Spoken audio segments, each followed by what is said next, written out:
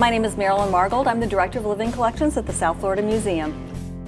I don't think anything that was on the endangered list has come off the endangered list as far as larger marine animals are concerned.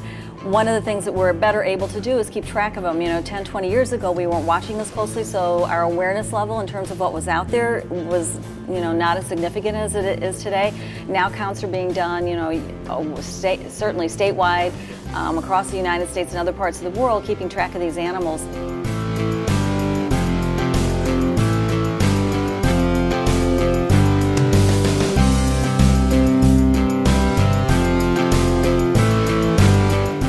We are seeing some changes in some populations.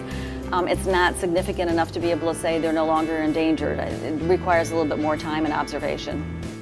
I think the threats to whales and dolphins pretty much remain the same. It's habitat loss, it's degradation.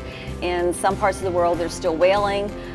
The right whale from the North Atlantic, their numbers haven't changed hardly at all in the past 15 years, so there hasn't been a lot of recovery spotted for them. So there are still some animals that are struggling, and it really is just coming to a global agreement, you know, to keep an eye on everything, because what happens in the ocean, you know, becomes a condition of the earth as a whole.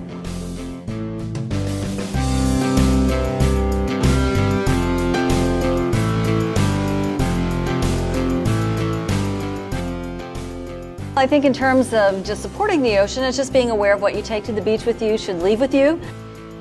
Through just general education, through websites, encouraging people to go online and to read whatever it is that strikes their interest, whether it's manatees, whether it's red tide, whether it's coral reefs, to just become familiar with those issues, and they'll start to see how so many of those things are related to each other.